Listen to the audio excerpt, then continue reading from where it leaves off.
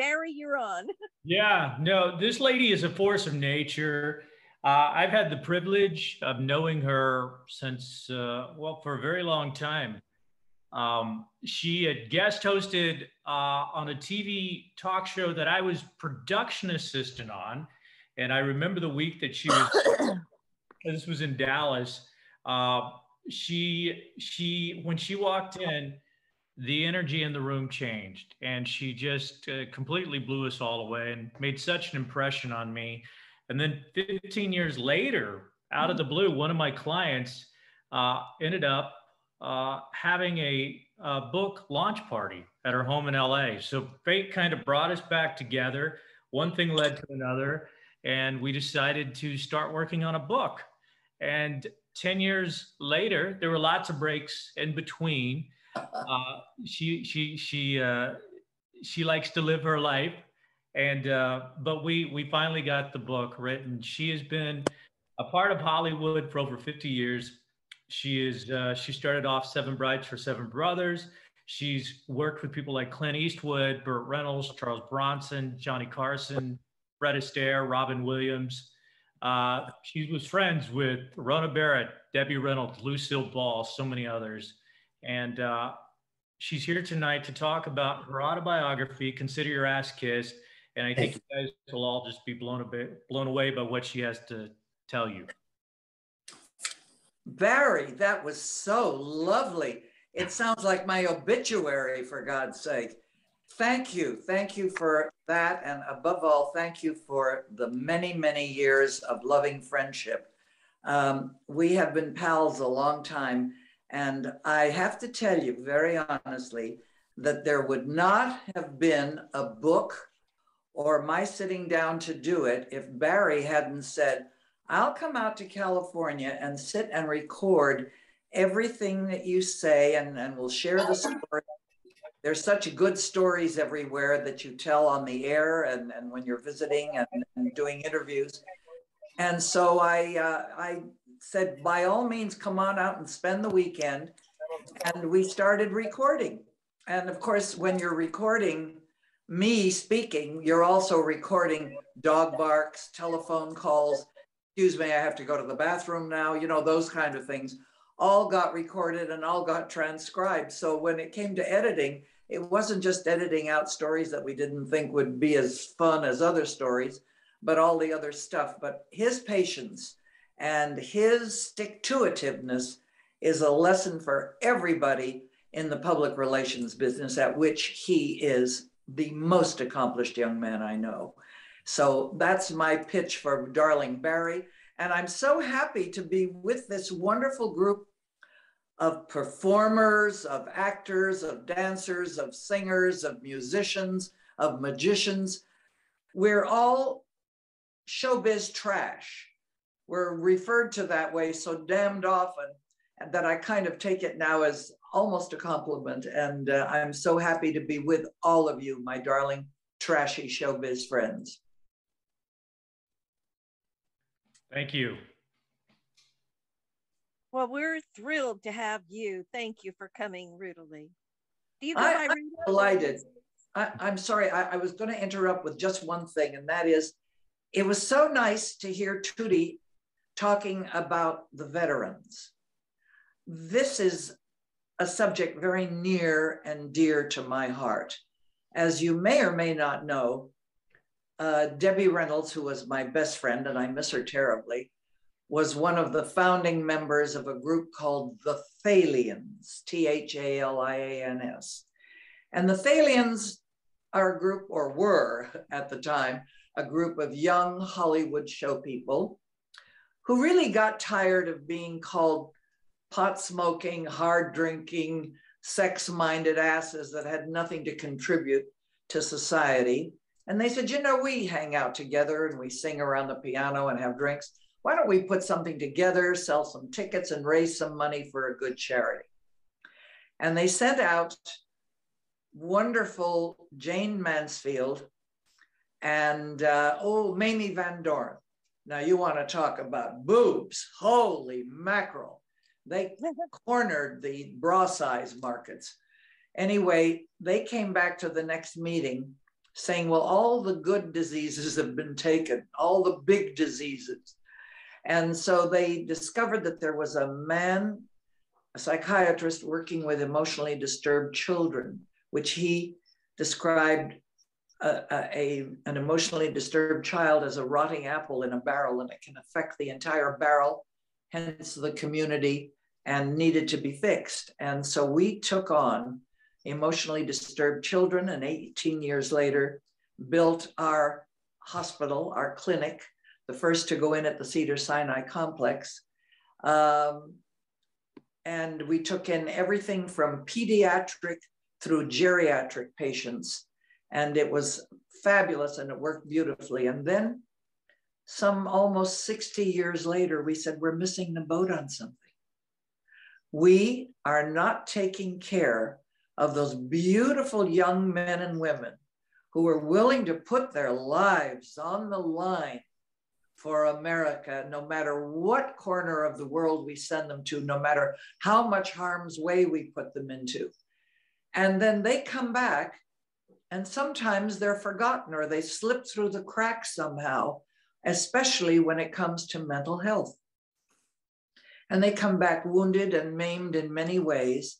So we Thalians decided to put our focus, our fundraising efforts, our show business talent to helping our returning vets. And we joined up with UCLA's Operation Mend. OpMend takes care of the broken and fractured bodies of these beautiful young people, the men and women. And we attempt to take care of the broken and fractured mind and spirit. And we've been doing it now for about, last 5, almost going on 10 years. And I'm very, very proud of what we have achieved all through the years. And it's kind of wonderful because, you know, mental health is something that is a closet disease. No family wants to talk about their family members who are emotionally unstable or have mental health issues. It's the hidden disease. It's the closet disease. Well, we Thalians are shining our clear Hollywood Klieg light, that spotlight, into that dark abyss that is known as mental illness. And we're shining that light of healing on them. And it is such a rewarding thing to have someone come up to me, as they would with Debbie Reynolds before she left us, and say, thank you. You have no idea what you've done for my family. You have no idea what you've done for my kid. You have no idea what you've done to help our entire community. And that's kind of a blessing and a reward in itself. And I just want to say to Tootie, thank you for worrying about the veterans. You don't have to be one to care for them, but let's just everybody wake up to the fact that they do need help. And if anybody that's sitting around listening to us has a few extra dollars they want to send, whether they be $5 or 50 or 500,000, send it to the Thalians, THALIANS.org, not .com, but .org. And you can go to that channel and read about us and what we do and how I for one, have put 60 some odd years of my life into mental health of those who cannot help themselves. And I've been so blessed. So I thank you all for being my Texas family and caring about me and having me visit with you today. Thank you. Thank you. That's amazing. Yes, thank you for all you do too. You are so welcome. I'd like to have a comment if I could. Random acts of kindness are beautiful, but prolonged acts of kindness with a commitment and expansion are even more beautiful. God bless you. I have been blessed, and I thank you so much for saying that. And I keep, every once in a while, I'll say, God, I'm so tired. You know, we put on shows, we raised money by grabbing Hollywood talent and grabbing somebody that we asked, excuse me, I will get rid of that call. Can't talk now, call back. Anyway, whether it was, you know, one of our honorees was, let's say, Frank Sinatra or Lucille Ball or Angela Lansbury or Whoopi Goldberg or Sally Fields, whoever the star was, they usually would accept and be our honoree. And then we built a show around that person. And we would get every star in town to come and do some sort of a vignette or a you know, cameo, make an appearance, a singer, a dancer, or whatever. And everybody worked for free. Nobody got any money except the musicians union. And we did fabulous shows that unfortunately we never really recorded because you had to get too many waivers to do that. And I'm sorry that that has happened, but what little bits of film clips that we do have went to the Academy of Motion Picture Arts and Sciences, and I guess they can be seen there if anybody really wants to. But we raised millions and millions of dollars for mental health. And I'd get tired, and Debbie would get tired. We'd say, oh, Jesus, isn't there somebody younger to take over for us, you know? And it was very hard to find anybody that would be foolish enough to take on the responsibility that we did. And it's very interesting. This is a rather generalized statement that I'm making when it comes to charitable works and volunteerism. The young generation that I'm dealing with now and trying to replace myself or anybody else in the organization is not as willing to come forward and break their back trying to help other people. I find that it's so hard to get through that phalanx of managers and agents and masseuses and secretaries and coaches and whatever.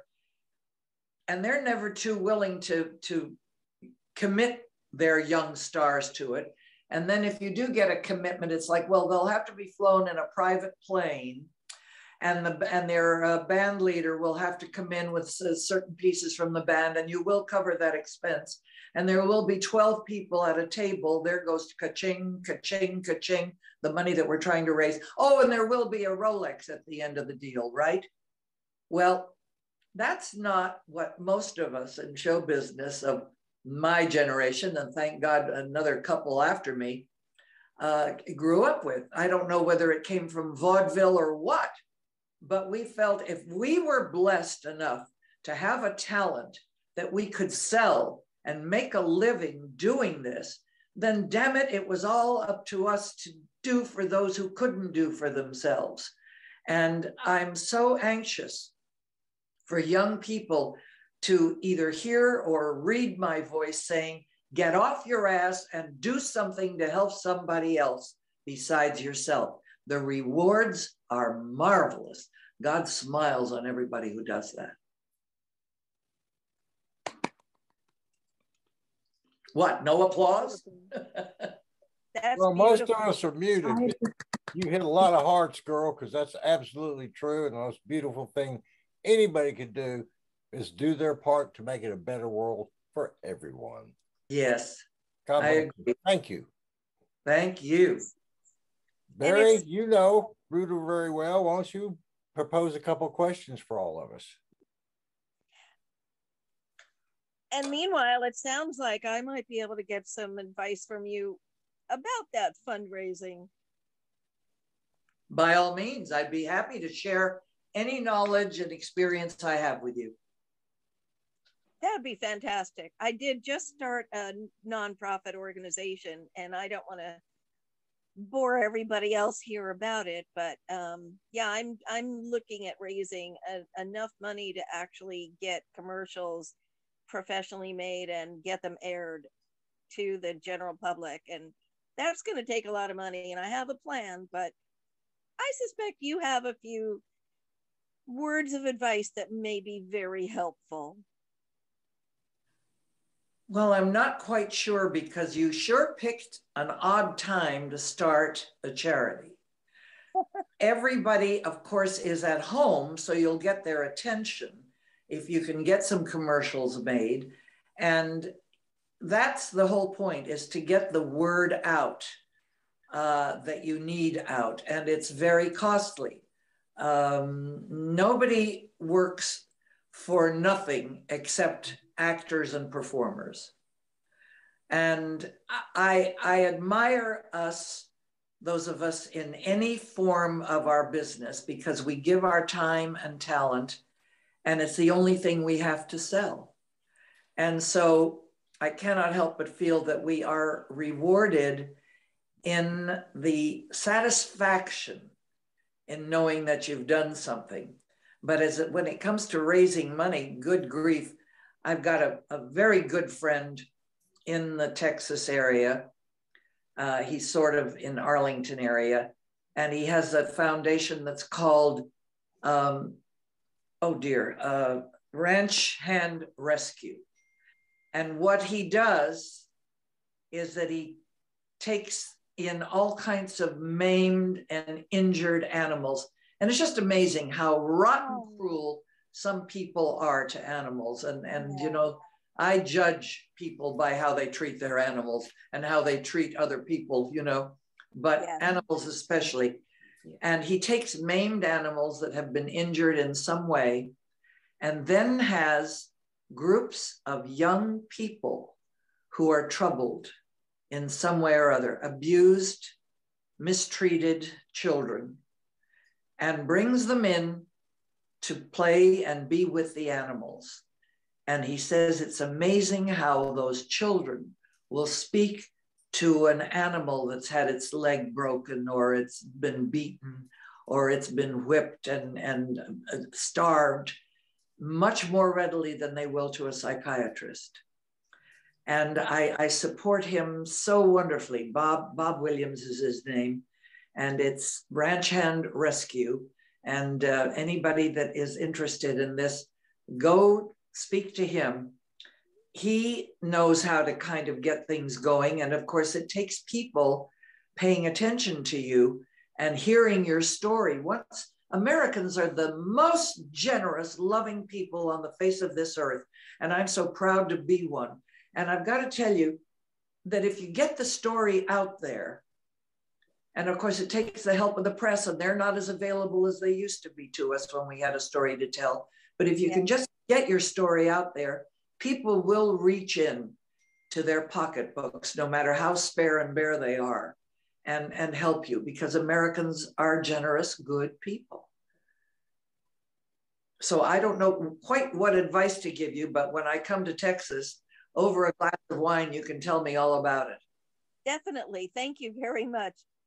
When are you coming to Texas? Oh, soon, I hope. I miss Texas. You know, I still claim residency there, even though my house is now rented because I haven't been using it enough. But you know, I played at Casa Mañana for close to 50 years, for heaven's sake, my favorite theater in the country. Although the Paramount in Austin, I did several times, and I had a hell of a good time there. What a great town Austin is. Love it, love it, love it.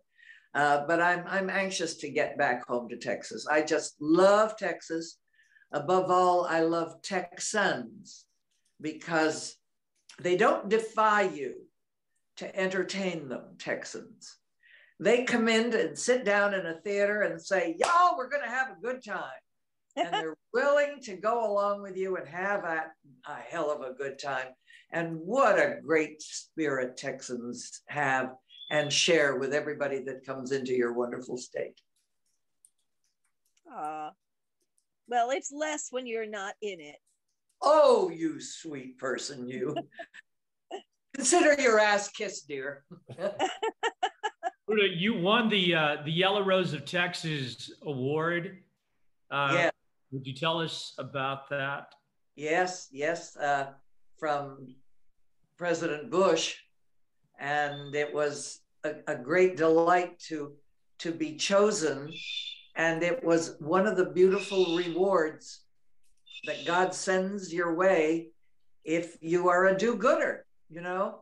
And I, of course, get to talk a little bit about what I do and what Debbie did and so on and so forth. But there are so many remarkable people in this world that do it just for the love of humanity or for the love of God, not expecting any reward. I get rewards. And one of them, of course, was being named the Yellow Rose of Texas. And that to me is an honor that I will cherish till the day I die, and then some. I'll take that lovely, lovely award with me to meet God and say, will you let me in, please? Look what I got.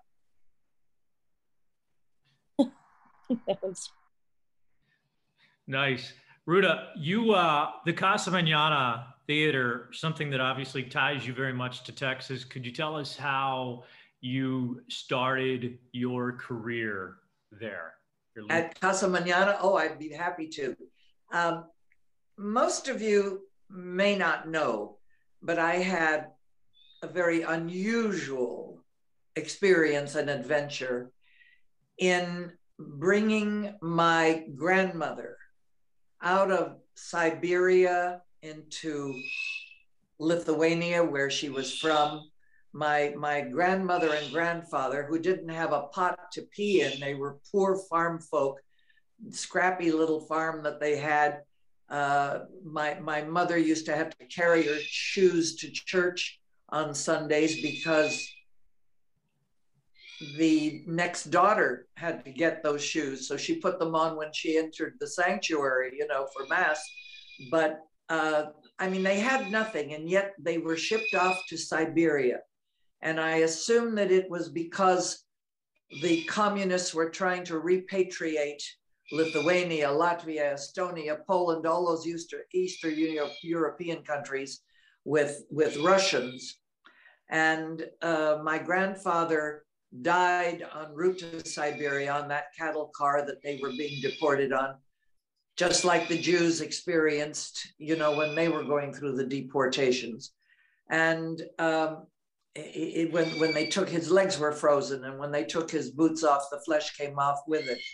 You know, the gangrene had set in and he died, but my grandmother was sent on. She never even knew that. Anyway, long story short, many, many years of trying to get her out.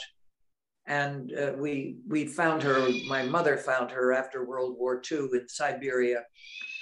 I did the unusual kind of thing. And they say when you're desperate, you should do almost anything. Don't take no for an answer. And I picked up the phone and called Khrushchev. And I placed a call to Nikita Khrushchev, the Kremlin, Moscow, USSR. And that bitch operator, the American, said, how do you spell Khrushchev? Well, who the hell knew where the huck and the C's and the things were? Anyway, long story short, I got through to his interpreter, and within 48 hours, I was on a plane with my mother and father, who had not been back to Lithuania since they left some 35 years earlier. And we located my grandmother, and I was eventually allowed to bring her home to the United States. 6 months later, I went back to get her. Well, all of this had been followed worldwide. We made the front pages of every newspaper in the country.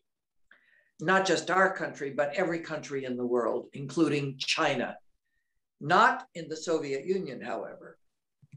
However, I was very well treated. And when I got back, a lovely man that was then the director, Mike Pollock, at Casa Mañana, had been following this like the perils of Pauline. And he came to New York when he heard I'd be there. My agent said I'd be there, and came to see me and talk me into being Molly Brown. He said, any girl that can fight the Soviet authorities and get their grandmother to come to America has to be Molly Brown in person. And he talked me into it. The money was terrible. I mean, I think it was like $700 a week or something, which, you know, when you stop and think about it, isn't so bad. But it wasn't the kind of money that I was used to making in television and movies and whatnot here in town. But he really had a persuasive quality about him. He said, come, Ruta, you will not regret it. Well, I've got to tell you, I bless Mike Pollock every day of my life. he gave me the greatest gift of all, and that is the friendship that I found, not just on stage, but personally, not just in Molly Brown, but personally. And I think it's the greatest gift I've ever been given, the loving, open arms and hospitality of Texas and its people. And I have to thank Mike Pollock for that. I also have to thank the audiences that filled the theater every night. You know, you've got a 2,000 seat house that was more fun. And of course, year after year after year, I came back home to beautiful, beautiful Fort Worth and Casa Mañana, my favorite theater in the country. So I owe Texas a lot.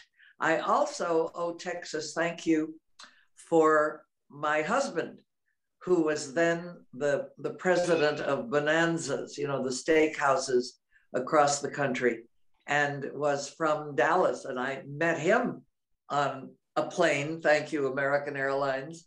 And so I had a 46-year blessing of a marriage. And I owe it all to Texas, because I met him on a plane heading to Dallas, Fort Worth. And so I'm grateful to God Almighty for sending him in my direction and for sending me in the direction of Texas. And I thank God and I thank y'all for being my friends. Yeah. Is that Sammy in the background? That's Sammy screaming, and I don't know where Ona is, but I should bring him in, the little bastard. Ruta has this big, beautiful white cockatoo, yes, and who's going to outlive us all. Yes. Yeah, that sits by the pool throughout the day and then comes in at night. Ruta, I always tell people you live in what seemed to me in the beginning to be this like big 4-story white, this ivory castle in the hills. To know you is to know like you and the house kind of go together. It's a lot of history. How many years have you lived in the house? Well, I basically grew up in this house. When we moved to California, my family were very, very conscious of properties and so on and so forth, and they always owned. And this is something I like to pass on to young people all the time. They taught me the value of real estate. And the whole point is buy something, not just for you, but that has other setups that you could rent, and let your renters pay the mortgage. And that to me is something that I really like to pass on to everybody. And that is save your money and buy property. It never goes sour on you. You know, it really works better than stocks, bonds, or anything else. But this house they bought it, you know, very frankly, between us, $65,000. But that was in 1948, when $65,000 was a hell of a lot of money. And they had to use that to, you know, they had to make a mortgage and pay it off and all of that good stuff. Well, now that piece of property, of course, we're talking a lot of years later, I wouldn't think of selling it for under, what, 15 million? So you see, I really am a believer in real estate. And I have some in Texas and I'm hanging on to it. I have some in Mexico, I'm hanging on to it. And I advise every young person, save your monies and buy a piece of property and either rent a room, rent an apartment, rent something in it to help you pay the rent. Nice, nice. Ruta's got Judy Diamond, who is with us tonight. That's her longtime assistant for 10 years, right, Judy? Pain in the ass is what she usually calls me, but it's well deserved. Right, yes. There in the trenches with us. We were like the Three Blind Mice, Three Amigos, all of those things, putting the book together. So we took that journey together. There's a wonderful picture of us, small but nevertheless very meaningful, working and in not very glamorous surroundings, surrounded by all kinds of papers and documents and files and whatnot. And I express my thanks to the two people that made this thing happen. Without them, it never would have happened. I really respect writers who will sit down and do this day after day after day and make a living at it. I find it to be a very painful experience. But Barry, you helped that a lot by recording it and then having the recordings transcribed. If I had to sit and type away at a computer, I would never get anything done. We had a lot of moments along the way in those 10 years when we would be sitting there together, the three of us, you know, wondering, well, if this ever sees the light of day, or is it whatever. So I just always thought you really have to be in love with the journey. And regardless if the book got published or not, you're gaining a lot from the journey. Obviously, we wanted to have something to show for our efforts, and it did happen, but you know, there was just so much that we gained from the process along the way, you know. So I'll tell you what I have learned, besides the joy of sharing and getting the turkey on the table, is the experiences that I've had at the book signings. I am so humbled by the respect and regard and the love shown by people who have stood in line for an hour or 2 hours in 105 degrees of heat in sunny Palm Springs, or in cold and somewhat blustery Fort Worth just recently, to get a signature and to say hello. I'm so grateful that I have these kinds of wonderful friends that are willing to wait and express their love by buying my book and then waiting to have it signed. I have another book signing coming up this week, in fact, in Palm Springs, and it's for multiple sclerosis. It's a fundraiser. And I'm so delighted that people come and do this. And, you know, I just am so grateful to God and to, I guess, my parents for not stinting when it came to give her some lessons if she needs them, so that she can get out and sell her craft. And that people came to buy it now that they're buying my book.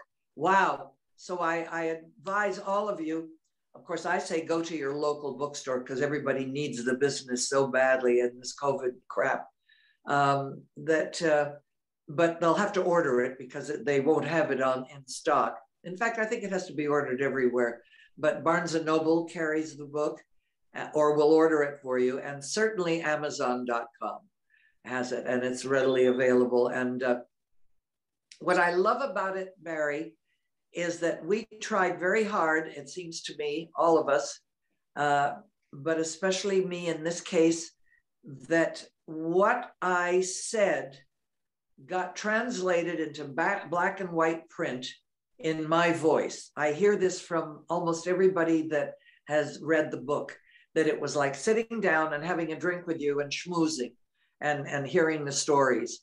And that was what you always said worked so well and would work well in print, and you were right. Yeah, yeah. And you're going to have an audio version, right? Yes, I'm going to do that in February, and I'm really looking forward to it. I'm so delighted because I had visions of, you know, the publishers or the people that are doing the audiobook saying, no, let's get somebody else to do you.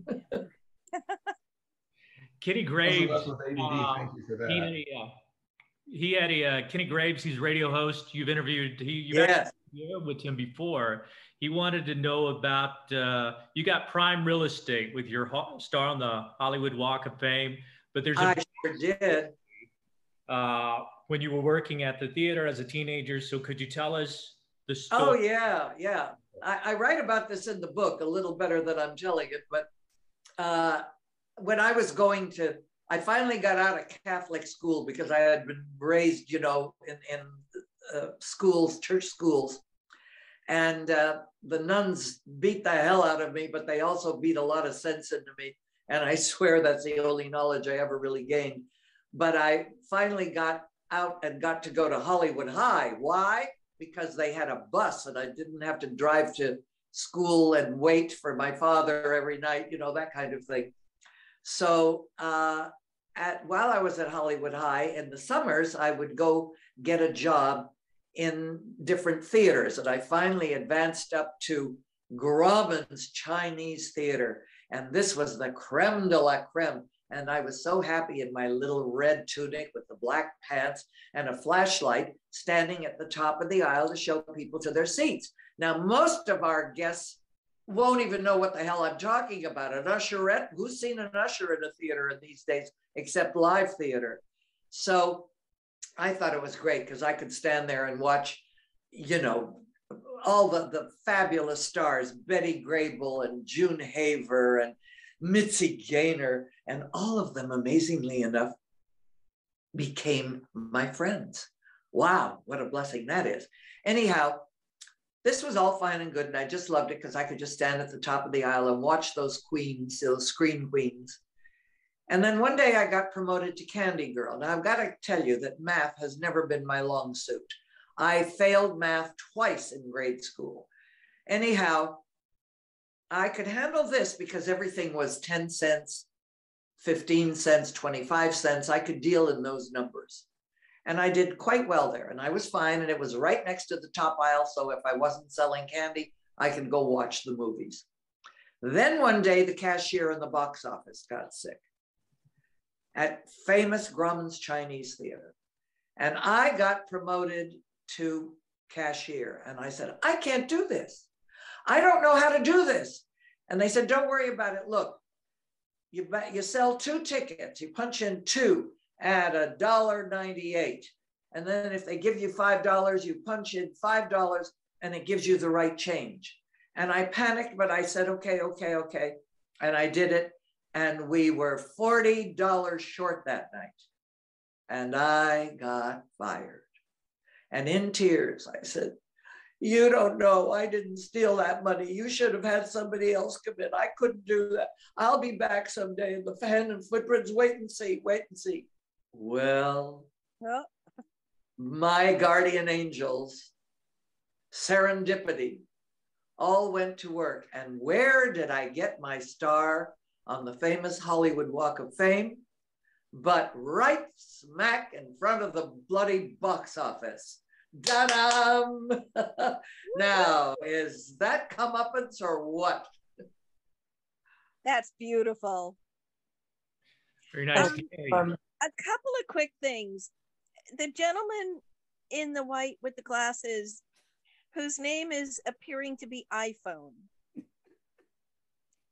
Would you please fix that so we actually know your name? Maybe he doesn't. And I see only one person with a raised hand. I believe Gary has a question, doesn't he? Yes, and I know that there are probably more people with questions. Mhm. Tootie asked in the chat, would the people with questions please raise their hands? And you do that by clicking on the screen. Oh, yes, I see. How do they do that? How do they raise their hands? Like this. There No. you go. Well, I unfortunately am only seeing Barry when he's on and Judy. I see nobody else. There's nobody on the screen except it says this meeting is recorded by the host or a participant and a whole bunch of crap I can't read without my glasses. Does she have anything? Do you have anything that says view in the upper right-hand corner? View? No. It okay. actually is okay. What I need is from the people in the audience. If you have questions, the way that the host can know and then call on you. I'm seeing a pretty lady with dark hair now with a microphone in her and gold beads around her neck and a sleeveless dress. That's Judith Judith that Redner. is I'm Judith. I Oh, need Judith. So we have 2 Judys. Okay. Yes. The people in the audience, please use the feature on Zoom whereby you can have a raised hand. And Gary, you've got yours raised. Maybe you can tell them how they can raise their hands. Can you hear me okay? Yes, I can tell you. How can the other people raise their hands, Gary? Down at the bottom, it says pause, stop, recording, and to the right of that it says reactions. You click on that and you can see a thumb up. It's got several different icons. Oh, I see. So that's how The you reactions. Click on reactions. Gary, I don't have that at all. I believe you don't need to. Did you raise your hand up there? If you guys are on your cell phone, you can go to the 3 dots on the far bottom right, and it says more, and it'll show chat, meeting settings, minimize meeting, background filters, and then it has a little sign that says raise hand. Gosh, I wish I could see you. I see pretty people. Oh. Ruta? Look in Yes. the mirror, Ruta. Thank you. Is that Gary that I'm talking to now? Yes, Ruta. And you only see people enlarged when they're talking. So Okay. it goes back and forth. I grew up in Fort Worth, Texas, North Richland Hills. Oh. And I went to Casa Manana a couple of times in my late 60s. Might have even seen you there sometimes. But have you ever thought about playing Ann Richards? No, but what a great idea. You just remind me of her because of your vibrancy and so forth. And Oh, what a lovely thing to say. Thank you. Well, why don't we get somebody to write something and get Ann to agree? There you go. Maybe she'd come and visit with us. Well, she's passed away. Daughter. Too bad. She can still come and visit with us. There you go. I will be Ann. Thank you for your enthusiasm and what you do for other people. God bless you, sweetheart. I have been blessed, and thank you for saying that, Gary. I appreciate it. Can everybody hear me? Hi. Okay, hi. Yes, okay. but we need to know your name. Shoot. I'm not familiar with this. I try to set up on my TV, and I need directions on my, I need to get my aunt out there to help me with this because I'm not familiar. I need to switch from Grande to another service on my TV anyway. So I'm like, I just got off. But hang on there, hang on. What is your name? Danny Weiner. Okay. Hi, Danny. And I think we have somebody who had their hand raised. So if you would, if apparently you don't know how to raise, I know, but I think we had someone who already had it raised another way, TJ Finn. So how about you ask your question after TJ does? Is that okay? Danny Weiner? Yeah, I mean, I raised my hand. I mean, I just to do it so to show I'm out there because I didn't know my phone acted like it wasn't. Nobody was allowed to see me. I don't know what the deal with it is. Sure, you'll be right after TJ. Go ahead, TJ. I was gonna say no. Let Danny go ahead. It's fine. I don't mind waiting at all. No, go ahead. Those polite Texans. Let's not argue. Somebody talk. TJ. Hi. Oh, it's such an honor, RutaLee, to meet you. I'm just, first of all, you're stunningly beautiful. Oh my God, thank you. What pretty hair you have, my darling. Thank you for sharing. Thank you. This is me going gray. I have embraced my gray. Me too, darling, me too. I've embraced it with a little Clairol. Right. That's what I need. That's everybody always says, oh, your hair's so pretty blonde. It's not, it's gray, but that's okay. We'll go with that. I know your career spans back to, from what I understand, the 1950s. I remember you from Seven Brides for Seven Brothers, one of my favorite films of all time. My first movie job. Wonderful. It was just, I'm just curious because you played on, I mean, everything from Twilight Zone to Perry Mason to just, it's overwhelming. Wow. Somebody may have asked this. I came in a little late. I was chasing a 4-year-old, and it wore me down. But what of everything you've done television wise and movie wise, what's been your favorite role? Wow. Well, of course, I have to say that my very favorite will always be Seven Brides because it was such an auspicious fabulous beginning for a career. And remember that in those days, in the 50s, when this was 54, we worked 6-day weeks. They 6 days, you know, a week, not the 5s we have now. And just the rehearsals alone for the dances were at least 6 weeks. So it was a strenuous, wonderful job. When it comes to television, there have been so many things that I love doing. But one of my favorites, you mentioned Twilight Zone. An episode called A Short Drink from a Certain Fountain, and I loved it because I got to play a real testy little bitch. And bitches are so much more fun to play than the good girls, you know that.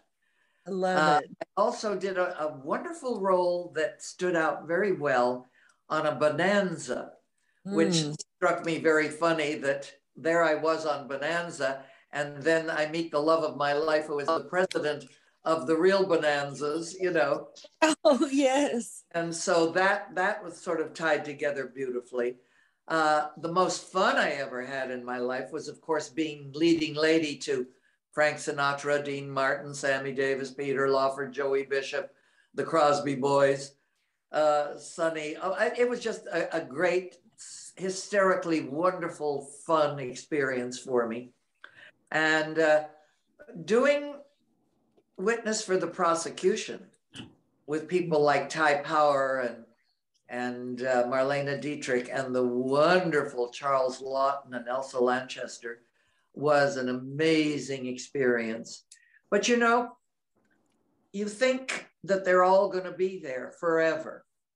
I used to get wonderful notes from, whoops, are we lost?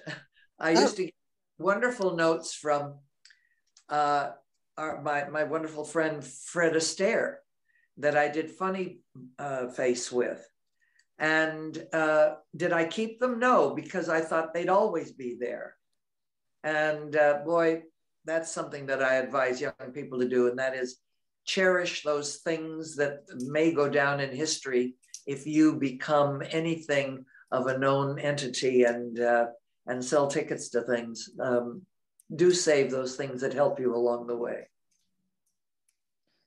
Well, thank you so much for sharing that. You know, I wondered, you know, when I was looking through, I was like, how would she ever know which one was her favorite? She's done so much. So many. Yeah, I've done over 2,500 television guest appearances, you know.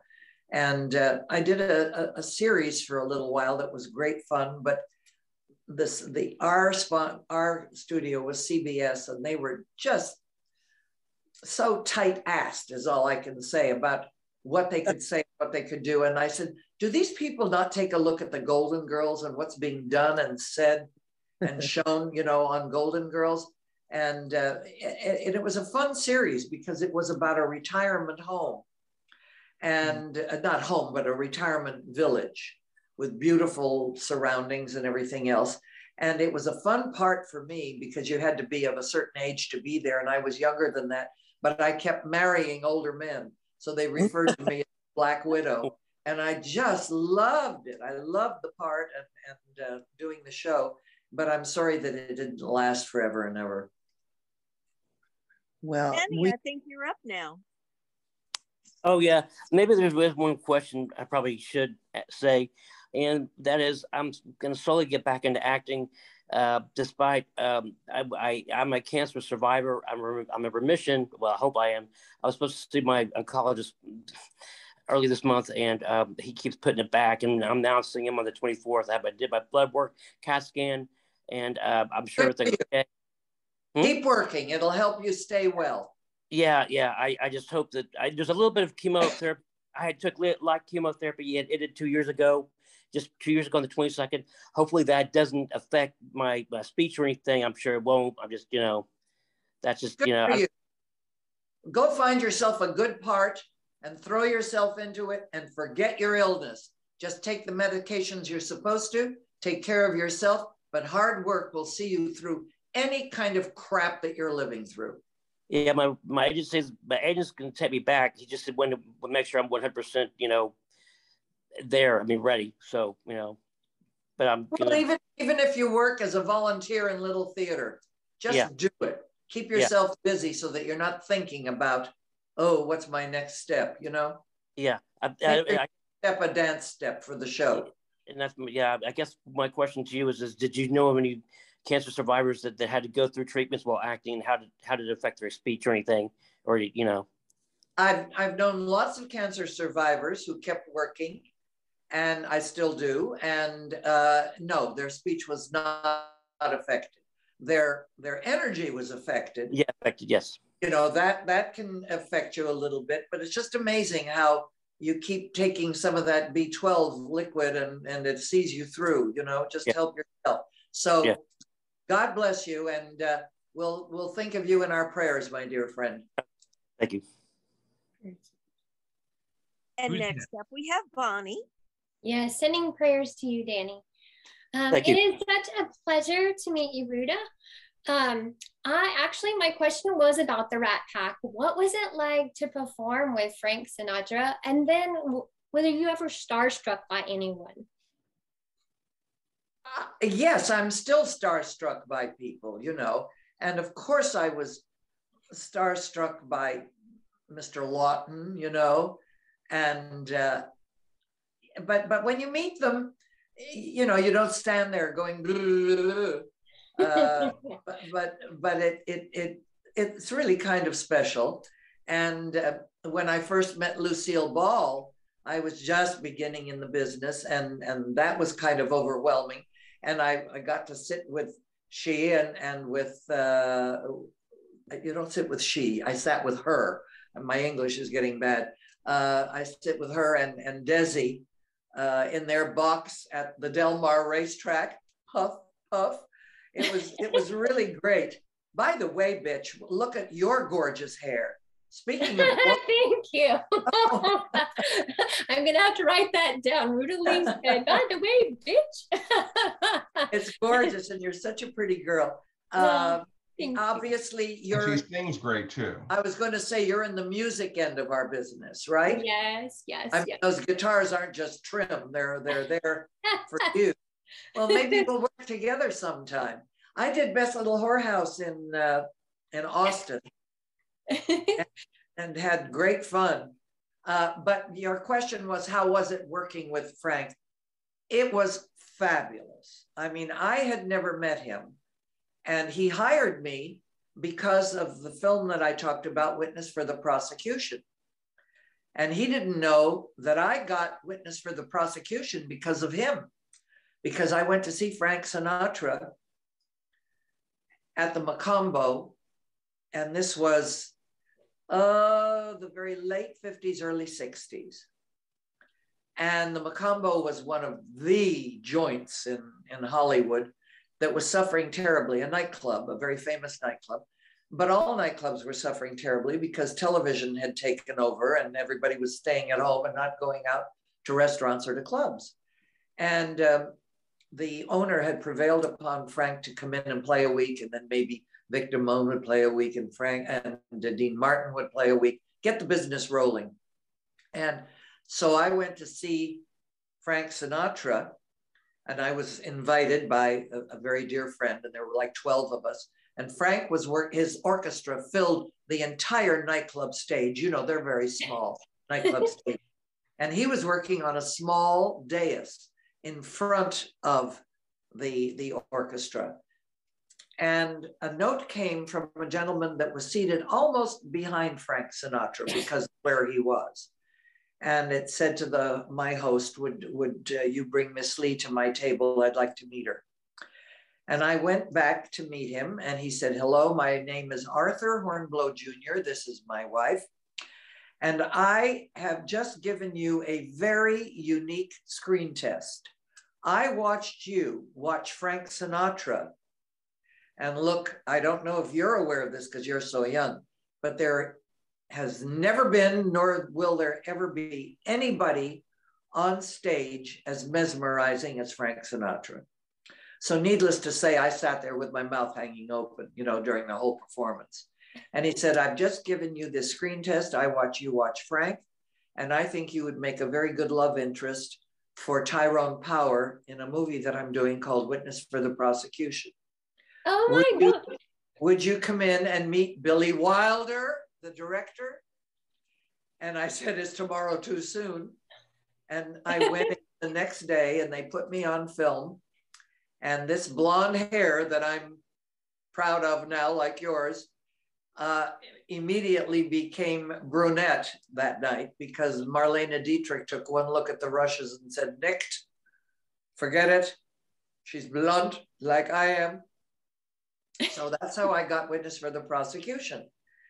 And Frank liked nothing more than to have friends over for dinner, a big Italian dinner, and then let's watch a current movie.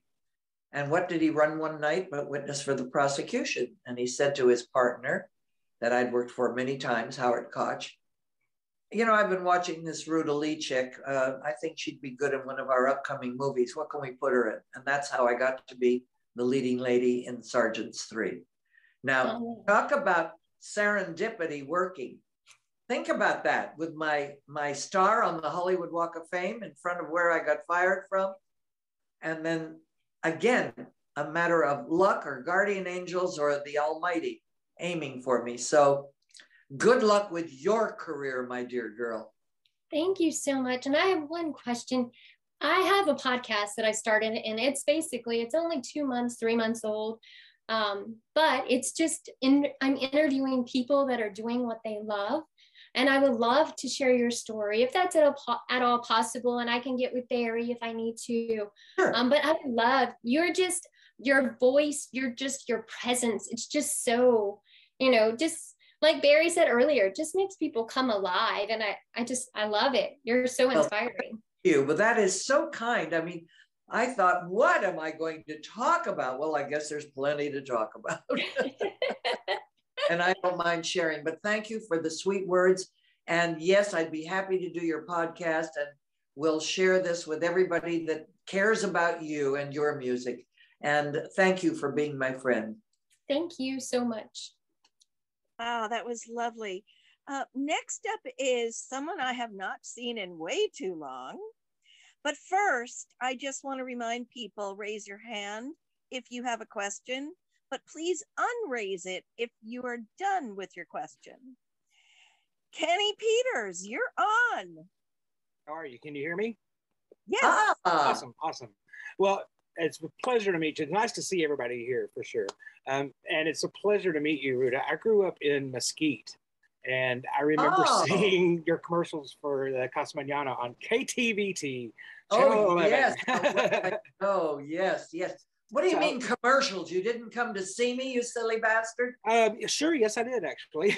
I was a young one. I was a little kid. That's good. But it was great to see you coming onto this, and I was really excited. But I loved the discussion that we were having at the beginning. I missed the first maybe 5 minutes of the meeting talking about mental health. And I am somebody who has dealt with that issue myself. I was diagnosed with bipolar disorder 14 years ago, and I'm in great shape. I mean, I haven't had an episode in 6 years. And so, oh, bless you. Oh. It's taken a lot of work to get there, and a lot of knowledge and a lot of education. And I'm fine with that. I went back to school a few years ago, and I graduated with my bachelor's in audio production last year. So, and I'm also an actor. So it's kind of like I'm really involved with the industry. But one of the things I wanted to ask you was, do you see the same kind of stigma? Like I've got a friend that I do her social media. She's in her mid 50s, and I've been doing her social media for about 6 years or so. And she definitely has noticed the drop off in roles for those that are 50 and above, especially women.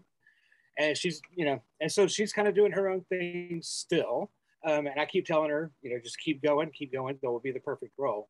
But do you find that the stigma that's associated with the term mental illness, because so many people just shut off immediately when you hear that term or when they hear that term, do you find that same kind of stigma associated with people who have been open about mental illness as the non-roles or not very many roles for actors or female actors over 50?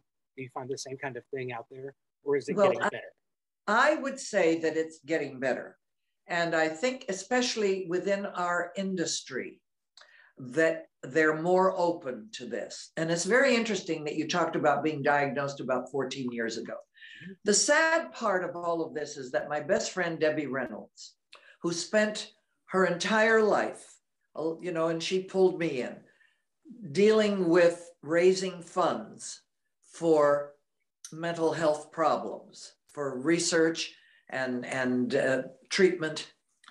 Her daughter, of course, was diagnosed after many, many years as bipolar.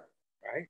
And I stop and think of how many shock treatments and other treatments and things that that girl went through before they even had a name for it, before bipolar became such a known fact of life. Right. And I'm grateful that we are talking about it. I'm grateful when stars come forward and say they've had problems, whether they be problems with drugs or drink, or whether they're mental issues of a different nature. When they talk about them, it shines that spotlight on it, but makes people who are nervous about it come forward and say, well, what the hell? If they can do it, I can do it. And I cannot help but think that we're helping people survive. The stigma is not what it used to be.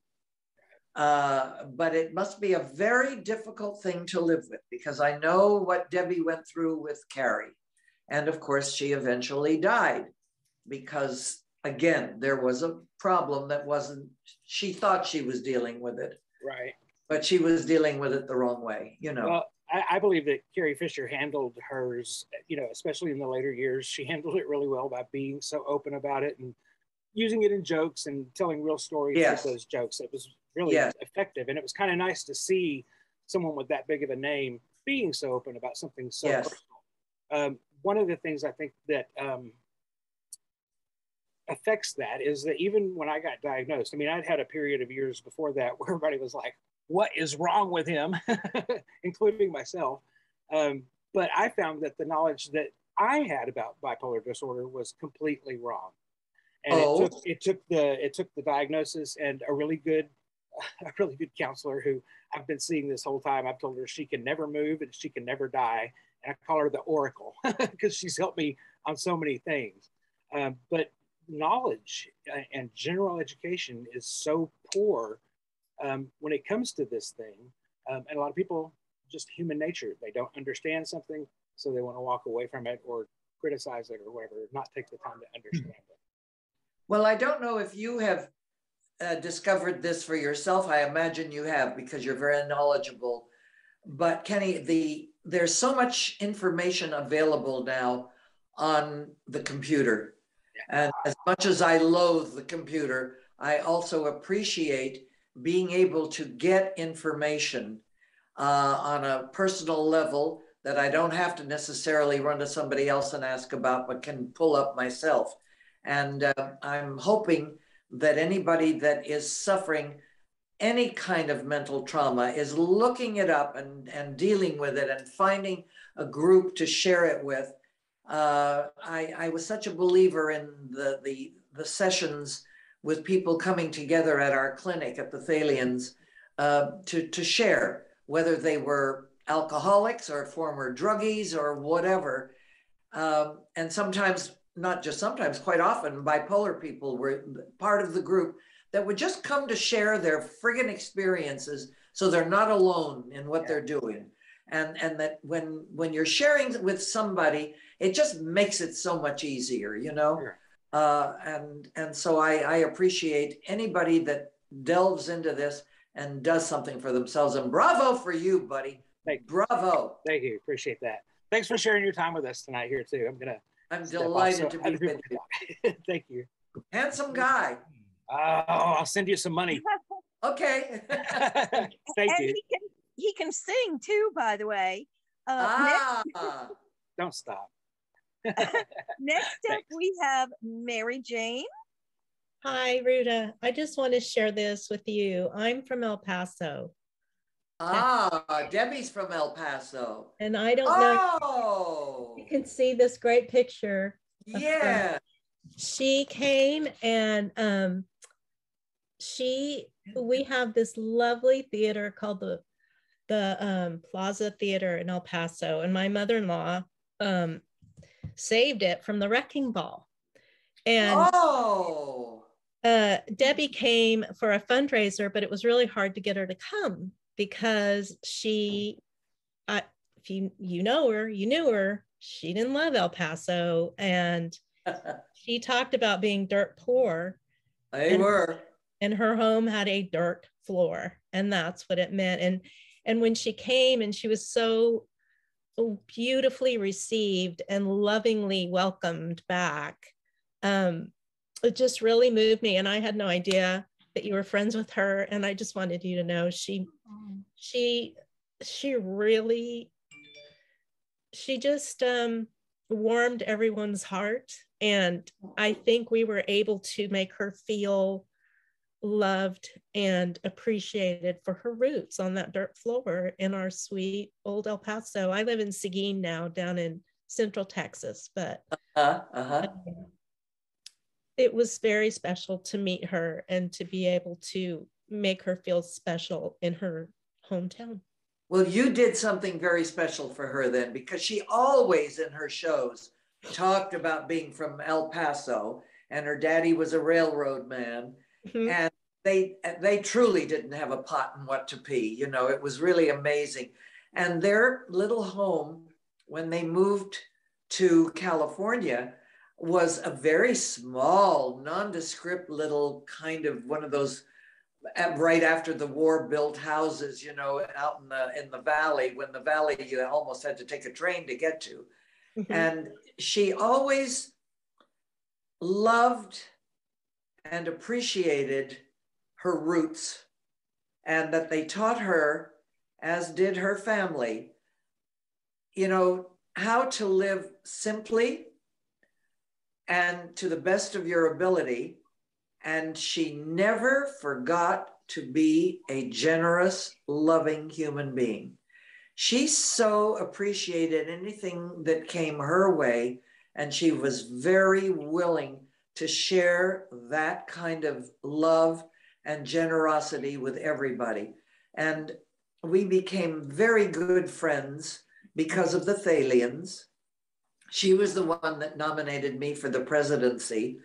And I mean, our presidents had been Donald O'Connor, Debbie herself, Margaret Whiting, the singer, Hugh O'Brien, you know, talk about Westerns.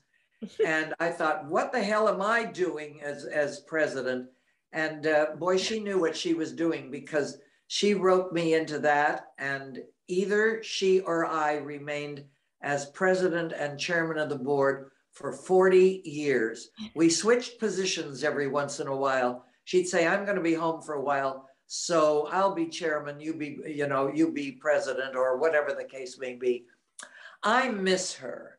I miss her very, very much. And I'm sorry that we never did work in Texas together. That would have been great fun, because that's my adopted state, and I'm a resident of Texas, and she had been a resident of Texas, but her mom and dad were simple folk. Her mom was a bit of a pushy person in that she pushed her to do this and that, but she sewed the clothes for everybody, and she'd come to the Thalian meetings and help do things. So she was wonderful, and I loved her. And I'm so glad that you brought this up, because it gives me a chance to just send up a kiss and a loving thought to our beloved Debbie. Mary Frances was her real name, Mary Frances Reynolds. Yes. But the studio decided that Debbie was a better name. That's okay. That's okay. But she did beautiful work, and I've been watching her on TCM. Oh. I watched her recently on How the West Was Won. By God, she should have won an Academy Award for that, because she aged, 80 years in it. It was just wonderful. And I'm so proud to have had her as my sister more than my friend.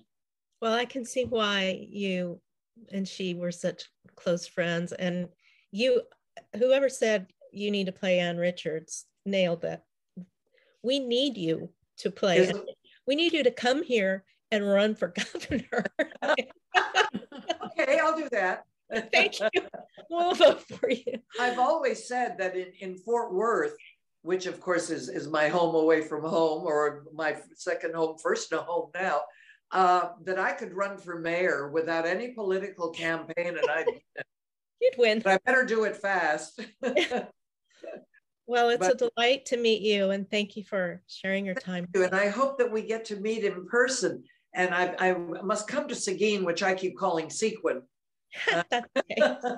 Like everybody else. I see you've got a marvelous little white dog behind you with big eyes. That's Poncho. Oh, Poncho, how cute. Yes. How very cute.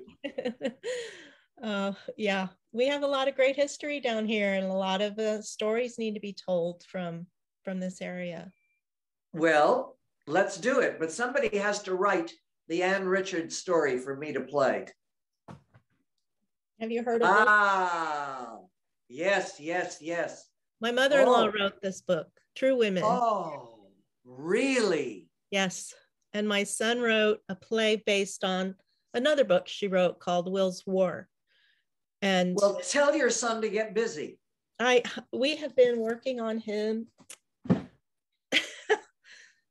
Another long story, but we're here for you. And I can't tell you how pleased I am that you said hello, that you showed me the picture of Debbie, that you showed me the picture of the book and brought up your mother-in-law's name. And now that darling son, tell him to get busy and write a beautiful, light, somewhat comedic role for me, because Ann Richards had a great sense of humor. Mm-hmm. She did. She was marvelous. You are. I mean, I see her in you. I see her.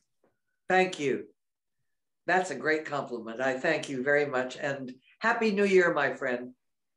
God bless. We'll meet in person one of these days.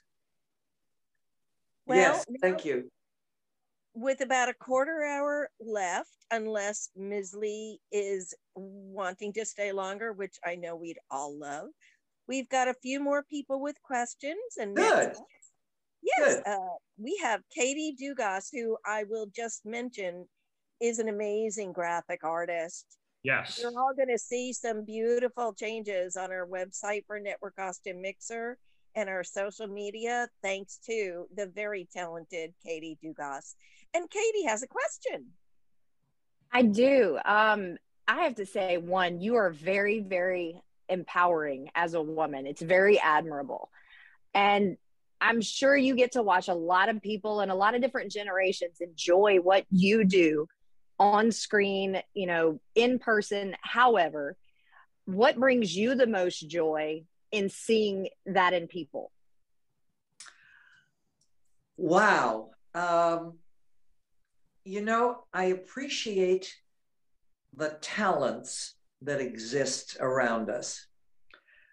There are some very, very gifted people. I wish I was impressed as well with their philanthropy. I can't say that I see that many people of the current generations that are doing and giving. Oh, there are a lot, but not as many as I grew up admiring and loving and then asking to participate in whatever. You know, it was a different time when I could pick up the phone and call and get through to somebody for Dean Martin or Angela Lansbury, whom I hit when I was doing Murder, She Wrote, to come and do something for the Thalians. And you know, to this day, it would be easier if I could get through directly to people, but I don't know that new generation of stars. And what I do know is that I'm not seeing that they're as giving or eager to participate in helping. That's a very generalized statement that I'm making, because there are wonderful people out there. But oh my God, there's a lot of talent. Oh, there is. So what is your advice to our generation to get them, you know, back in, I hate to say the old school mindset, but, you know, to go back to the good old days? It is old school because, as I said earlier, I think it came from vaudeville and maybe from way before that. I don't know. But I know vaudevillians were always ready to appear at any benefit to benefit somebody or something that needed help. And as Americans, we are geared that way to help if we know the story. The problem is that our young people now are so surrounded by a protective layer of people that don't make 10% of a no money deal, that don't make anything for the PR that they're doing, you know, if that star isn't bringing in the bucks. And so it's a little more difficult in that way. And so my advice would be to anybody that is hearing my voice that is on their way up, and hopefully everybody's on their way up so that they're not wasting their money on their tap dancing lessons and their singing lessons and their you know, acting lessons and their direction lessons, whatever, that they think beyond what I need for me and open themselves up a little more to the humanity that they should be showing. It's very easy to say and tougher to do when you are guided by all kinds of people that don't want this. I mean, nowadays, Barry will be the first to tell you, you hire publicity people to keep the press away from you rather than get me press, get me the writers, get me the publicists that want to see me, get me whatever, you know, get me on a television show, get me on Johnny Carson's, you know, that sort of thing. They are being protected from that. And I hope that somebody doesn't get pissed at me for saying that, but it's the truth. Listen and watch and see how many people you can get to. Now, look, I know Cher because I've known her through the years all around. If I can get to Cher, Cher will come and do something. But the problem is to get to her. And that changes, I swear, every 20 days, you know, phone numbers are different. The people involved in their lives are different. It's tough. It's tough to, I'm still looking for people to replace me and my now gone Debbie in big positions at the Thalians. We haven't been doing our big events now because of COVID. So we're doing smaller events, and we just had one at the Waldorf Astoria here in Los Angeles, and it was a beautiful event, but it's not the big shows we used to do. And I need somebody to replace myself and to replace our now president, Dr. Lehrhoff, that have showbiz experience, because you need people with entree. You need somebody in the business, whether it was myself or Debbie, going out there and saying, I need to talk to Cher, or I need to talk to whoever the hot singer is that you need to get for the show. It's hard to get to them. And I don't know what else to do except say, come on, wake up, people. Open yourselves up a little more. Well, thank you for being you, and thank you for just being inspiring in general. Well, you're very kind, and you're another pretty bitch. Oh, well, with dark thank hair. you very much.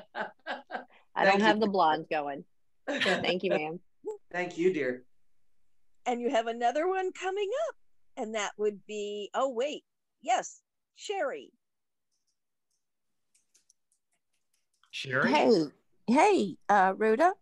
Can you hear me? Okay. I'm looking at Barry, but I'm talking to Sherry, I guess. Right.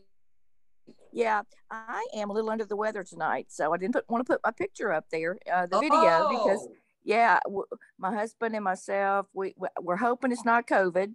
Please, yeah, and we're vaccinated and all that, but you know, it's going around. You'll get it. Yes, I know my keeper got it. vaccinated, boosted, everything else, and got it. And thank God, even though we were all around her over the holiday weekend, nobody got it. Thank you. Right. Yeah. So we don't know. So I just didn't want to Well, put my Sherry, picture. feel better. Oh yeah, we're gonna be fine. We're gonna be good. But you Pour look yourself- amazing. You are Sherry? absolutely beautiful. You look amazing. Oh Anyway, my God, thank you. I didn't put a big face on today because I was so oh frantically busy with phone calls. no, with you're gorgeous. the doctors. And Bless you. Thank no, you. and like Katie said, you are an empowering woman. You are just amazing. I can't wait to read your book. And you touched on the mental health stuff. I was raised by a mother that was bipolar. Oh boy. And like you said, she had her first quote unquote nervous breakdown when I was 7. Oh because, my Lord. Right. They called it a nervous breakdown because they didn't know at that time. Right. Yeah. I think I was 12 before she was finally diagnosed as being bipolar, and of course, or manic depressive, they called it, and put her on lithium and the whole 9 yards and stuff. But it was a difficult life growing up with a mother, you know. And how long did she live? My mom died when she was 58. Oh boy, that's young. Well, she had COPD when she died. Oh. Yeah, and I'm 58. Well, you had your hands full, didn't you? Oh, I did. Up with a wacky mother, so wacky, and Yeah. then oh my Lord, child. Yeah, a little bit. My dad died when he was 54. He had a massive heart attack. So I have outlived both of my parents at this point. But, and right now I'm raising my grandchildren. I have a 6 and 11-year-old that we have custody of. So anyway, that was not my question. You have really gotten the wrong end of the stick, needless to say. But, it's okay. But I'm sure that those children will grow up fine, wonderful people because you give a damn and you'll take care of them. And in some ways, they will be more than a blessing to you. They will, you're going to have to take care of them. So you have to take care of yourself to provide the love and attention that they need. Yes, ma'am, we do. I'm from Alabama anyway, and a good friend of mine, Betsy Missoula, she's friends with somebody that you know, and she said, get on Zoom tonight. RutaLee's on there, and she knew that I liked you and everything. So anyway, my question was, I had just watched the episode of Andy Griffith, my favorite show of all time, where you were the college girl. Oh, yeah. Yes, one of my favorite episodes. I was just wondering, and please don't tell me he was an ass, because I've heard that he was. Because I will tell you that he was one of the most delightful people I have ever known in my life. And it was such a pleasure to do that show. I did it several times. And it was hysterical laughter at all times. He would play that guitar and carry on and sing bawdy songs. And, then you'd have to do something straight and carry on. What a fine man. And of course, the whole company was wonderful. And as I wrote in my book, I should have paid a hell of a lot more attention to Ronnie, because look who he grew up to be. Right. Son of a bitch hasn't cast me in anything. Damn, we gotta call him. No, I just recently watched it because it's my feel-good show. If I want to get happy, I just put Andy Griffith on and watch it, and because him and Don Knotts. So I just wondered what it was like working with them. I'm sure I you love had them both. I just loved them both and loved every minute with them. And I have been invited and have not quite gotten the times organized to go up to Mount Ida or wherever the hell it is and do the yearly gathering that they have for the show. I had the great pleasure of being invited to Jamestown, New York, which is the home of Lucille Ball. Yes. They have a great big huge festival. I suppose it's somewhat like the gathering, for Andy every year. And it was such fun to be there and to visit and swap stories. And they screened a couple of the shows that I did with Lucy. And wow, what a treat that was. So I would imagine that anything up there will be wonderful fun too. And I know that Ronnie Shell, who is a good friend of mine, is very involved with the event every year. And he has asked me to come up. So who knows, maybe this year, but who knows with this bloody coat, what's going to happen. Yeah. Ronnie Shell, I think he did he do something on with Gomer Pyle? Gomer Pyle. He was on Gomer Pyle. Right. That's what I thought. Okay. Which was a spinoff of Andy. Those too, yeah. Yeah. And my best girlfriend played Miss Bunny on Gomer Pyle. Oh, okay. Barbara Stewart. And she was my long time very dear girlfriend. So that's all part of my history, and I feel like it's more than history, honey. I feel like it's family, you know. Yeah, well, you have an amazing legacy. Thank you so much for doing this tonight. Thank you. Thank you for joining us, and I look forward to meeting you. Yes, ma'am. God bless. Sherry, since we can't see a picture of you, could you tell us your last name? Yes, it's Bradford. Okay. Bradford. Thank you. And next up we have Jeff. Hi, Miss Lee. Thank you so much for sharing your time with us today. I could. Who the hell is Miss Lee? Sorry, Ruta. I just appreciate you coming out so much. I'm just kind of an old school Hollywood guy, so I promise I could lock you in a room for 2 weeks and never run out of questions for you. So I'll try and keep this as brief as I can. And I promise not to lock you in a room ever if we get to meet. But I don't know. If it's with you, I don't mind. Oh, there we go. I'm a single girl now. There's a couple of things I just wanted to hit really fast because I'll try and keep this quick. I know we're running out of time, but number one, in the last 7 years of her life, I met Carrie Fisher and got to know her quite well. And it was one of those nights we met at an event, and just some reason we clicked and became friends to the point that she exchanged her contact information with me, and we stayed in touch. And she came to Houston when she was doing her one-woman show, and she sent Wasn't it great? You sent me 3 front row tickets for me and my wife and my mother, who's the biggest Debbie Reynolds fan on the planet.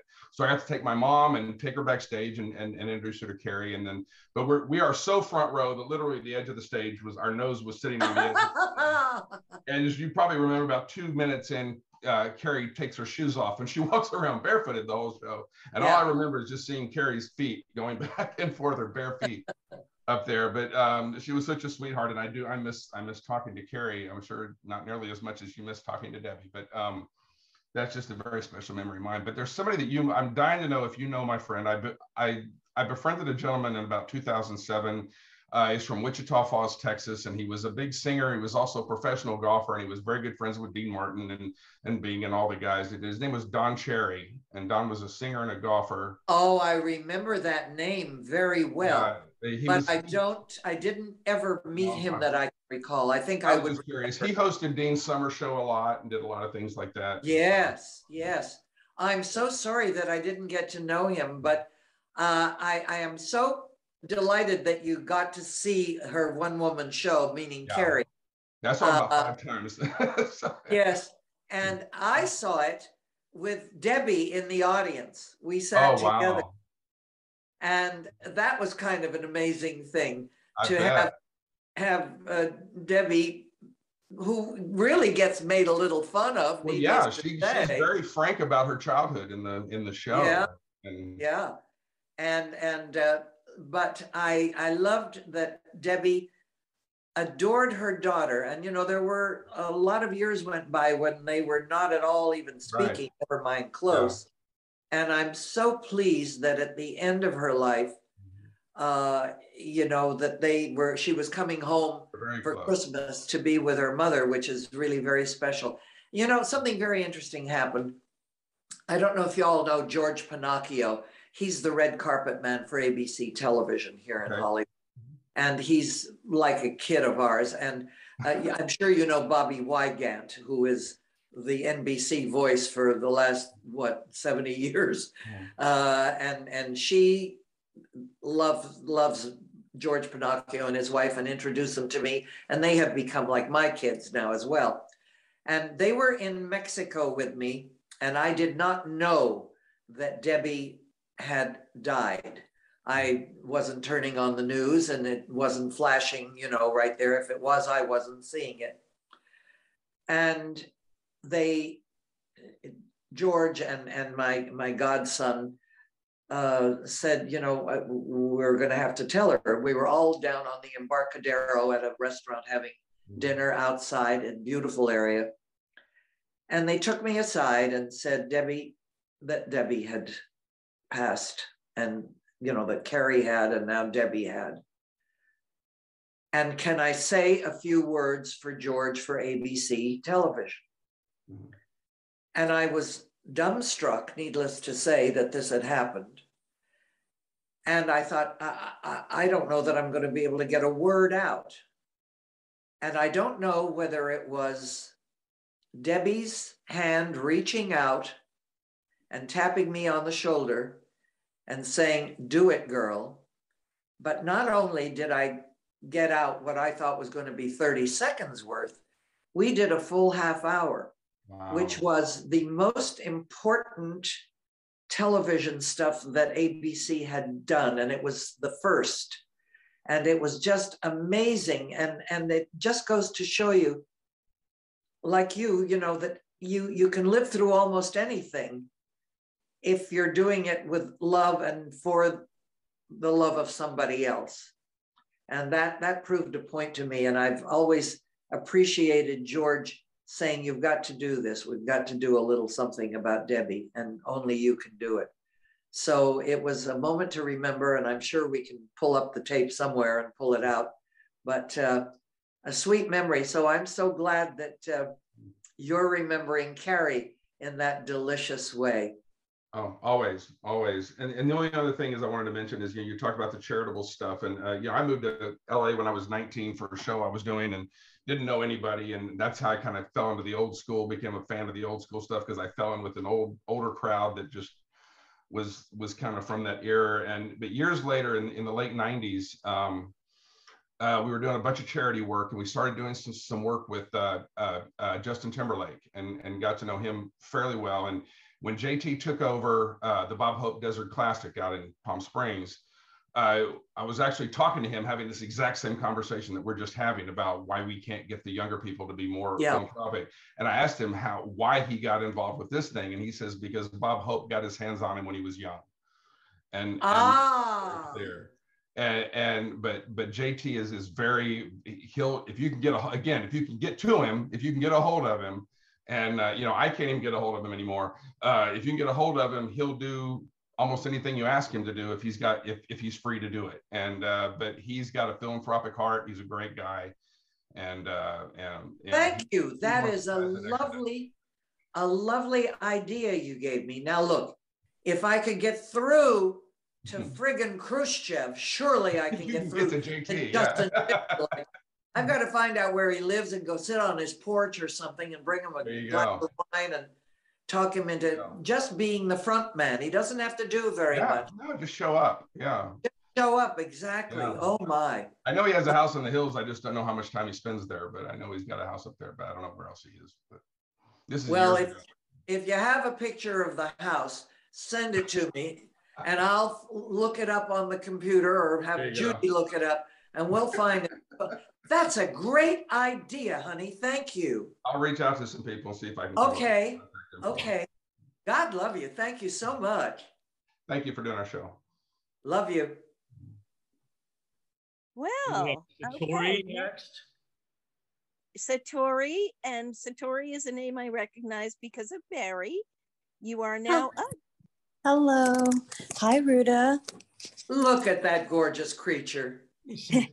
Let me just say that Satori has been up to the house before. She's been up to the house as we were working on the book, and visited with us. I think it was like 6 years ago, 7. Oh God. Yes. Something like that. Yeah. I have a beautiful photo with Ruta. You're still gorgeous. Thank you. That's an honor coming from you. I would love to understand, maybe if you could share from your perspective. I had the pleasure of knowing Donald O'Connor, Debbie Reynolds, Leo Jaffe, so many people, Loretta Young, and all because I lived in Palm Springs, and they were all amazing. And I would hear the most prolific stories of how, you know, Hollywood, in my opinion, the best part of Hollywood was when they were, you know, filming their movies like Singing in the Rain or all of them. I got to hear all these amazing stories. And I would love to hear from your perspective, maybe some of your favorite moments that you could think of, and maybe some of the most challenging roles, and what made it challenging and what helped you to be able to kind of push through it and to be able to make the performances that you did. That's a very interesting and a rather deep question, because I don't know that I ever found roles difficult. Well, they're difficult, but not that challenging that I didn't have the wherewithal, the stamina, the guts to pull it off. Sometimes there have been some things I've done on stage that were exceedingly difficult, and difficult in that they were tear bound and, you know, all of that sort of stuff that goes on, and difficult to control, because when you get into a teary scene, as you may or may not know, it's hard to balance it. It's one thing for the stage. It's one thing when you're doing it on camera. When you're doing it on camera, you have to control it, because let's face it, if it's a teary scene, a very unattractive nose running, you know, will occur. I found things like that difficult to control physically while I was playing something emotionally. I don't know what saw me through it. What saw me through it was preparation, energy, and throwing myself into it. And of course, it always helped when you got a pat on the back saying, nice job, or you hear applause, which is music to every performer's ears. And when you're working with people that appreciate the trouble that you're in trying to get something done and help you rather than hinder you along the way. It's a matter of generosity, and not necessarily just doing for somebody else, but you are doing for somebody else. But the generosity of a good actor playing with you and helping you makes all the difference in the world. If you have to do it on your own, it's tough. There are wonderful actors who insist on being there for your close-up on a major scene because they want you to look in their eyes, and so that they can help you, rather than just having someone sit with the script and read the lines, and you have to portray the same emotions to this person as you do to a post that's standing there. You know, that happens sometimes too. The lighting, and it requires that you look at something other than the person you're dealing with. It's not an easy business. I don't think people that are not in the film or television industry realize how difficult it is to repeat the same scene 1,000 times, once for the long shot, once for the medium shot, once for the close-up, another one from another angle for the close-up, once from another angle for the long shot, and to repeat the same words with the same depth and pick up the same things you're dealing with and do the same hand gestures and do the same head turn for each setup. Nobody realizes that's what takes to do movies. You don't just come on and go, wee, and I'm over, you know. So I think I hit part of what you asked me. Now I don't remember what else you asked. No, I appreciate it. Thank you. If it's possible, I'd love to just ask you one more. Sure. Well, I could pick your brain for hours, as I'm sure, as Jeff said. But so for screen chemistry, can you share with us maybe some of your favorite moments and what it takes for an actor to be able to get into the moment? Maybe even sometimes when you haven't had the pleasure of getting to know the actor that you're going to have a scene with. Well, yeah, I think the most difficult is to climb into bed with somebody that you don't know. It can be the most fun too, if you have a sense of humor. But gosh, getting into something takes a little effort. I have always been fairly blessed that I don't need to be off by myself in a corner, not hearing or not seeing anything to get in the right mood for what you're doing, because you get into the right mood and it's the long shot. Then you have to get into the mood again for the medium shot, then you have to get in the mood again for the close-up. And by the time you're at the close-up, you're at the tail end of your energy and at the tail end of what you have to give to the camera and to give to the scene. So you have to ration your delivery. You have to ration it and learn to do it ass backwards. Usually it's the long shot that you do first. And the long shot is where you should just barely do the scene. Just almost mark it, because they're not going to use that except an establishing shot. Then on the medium shot, maybe you give it a little more. And then on the close-up is when you give it the full gusto that you have. And hopefully, if it's too much, the director will say, let's do that a little easier, a little softer, if you have a good director. Wow, that's amazing. Thank you, Ruta. Never thought about it like that. Thank you. Ruta, I realize we're running over just a little bit. I think we had just, are you okay? Just two more quick. Oh, sure. Quick questions. Okay. What, TJ, you had a second question. And yes. Then last we have Tootie, but with Barry as proxy. So go ahead, TJ.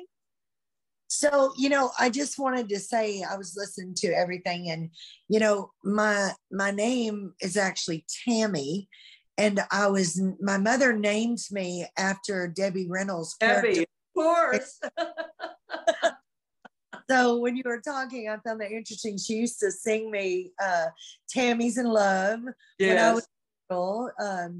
And, I think that just goes to show you, my mother was born in 1928. She called me her change of life baby. She was 43 and my dad was 63 when I was born. But I think it just goes to show that how characters and that you actors portray just have such a real impact in the real world, on people. And that being said, my question is, when you were coming up, of course, I am not an actress by any means, shape, or form. I was an agent for many years. My question is, what movie character or actress had an impact on you when you were starting out in the business? Wow. I think that probably directors had more impact. I appreciated right from the beginning that a director can do you great justice or great harm. The editor of the film that you're doing is truly God, because your performance can be heightened or lessened by the cutting of whatever it is. So the director and editor, and when it's one and the same, you're really blessed. That's who makes a difference. actors who care enough about you to respond and work well with you and maybe take a few minutes aside from the set to work it out, you know, to try something, are wonderful. I always admired the people that didn't need somebody there to do this. Oh God, I'm doing a blank on his name now. Jake and the Fat Man. Bill. William Conrad. Yeah. Thank you, William Conrad. Thank you, thank you, thank you. Never needed anybody. I was always willing to take time when I was working with him to do whatever it was that needed to be done. And he said, no, go have a drink, go do something. And he was very proficient at just looking at a spot on the wall. And it could be me with my big lashes, or it could be, you know, Mamie Van Doren with her big boobs, or it could be anybody. And he could picture it all. So I admired him, but I sure loved it when somebody was nice enough to hang in and do whatever had to be done, no matter how much time it was taking. Thank you so much. Thank you so much.